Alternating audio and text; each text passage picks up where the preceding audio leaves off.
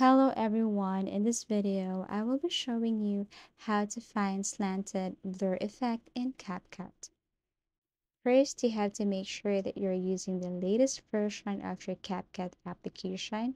If you don't know how to do that, go to your Google Play Store and tap Update. So this is what it looks like now. Let me upload or let me try to add or create a new project by clicking it and add some. Let's just say I want to add photo. I want to edit a photo this time.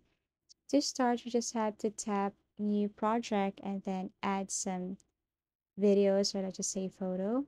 And then here, in order to look or find the slanted blur effect in CapCut, you just have to go to the effects and then go to videos and look for this effects here if you can find. But before, you can easily find slanted blur effect in basic.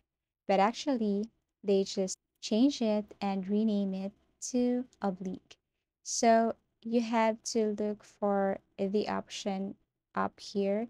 You have to look for opening and closing. I think it's beside lens. Okay, this one.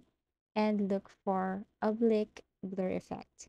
Now you can tap adjust if you want. So see, this is what it looks like if you also select that slanted blur effect, which is now changed into oblique blur effect. So this is what it looks like. Now, if you're sure about this one, you just have to tap this arrow up here to export your project. And then if you want to see the result, you just have to wait for a couple of minutes.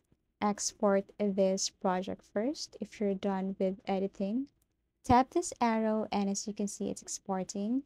And now you can see the result of that slanted blur effect, or shall we say oblique blur effect. Thank you for watching and see you in our next videos.